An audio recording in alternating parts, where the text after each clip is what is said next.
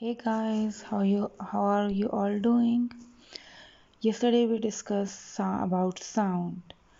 Now for today what we want to do is we need to discuss the vocabulary for that. As you remember we used to have test on vocab words as well.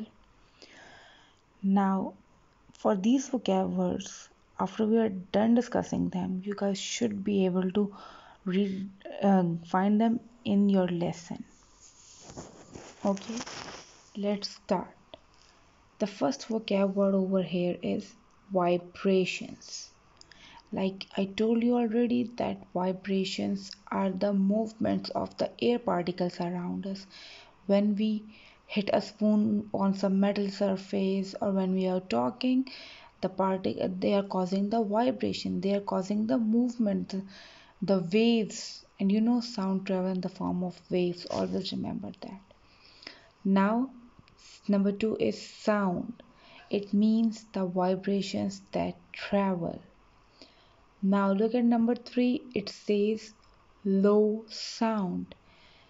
It means sound with waves that have large gap between each wave. As I told you that when you are talking politely or in a low sound, it will have a with a large gap inside. Let me show you the wave. Look over here. This is the low sound wave. Can you see the large gap between them? Now this is high sound. Number 4. High sound means sound with waves that have small gap between each wave. Now look over here.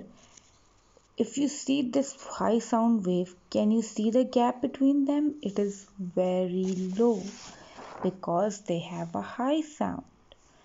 And I hope you guys are able to figure out these words and you understand this concept, and you will be able to look for them in your lesson. And do let me know if you have any trouble. Take care. Bye.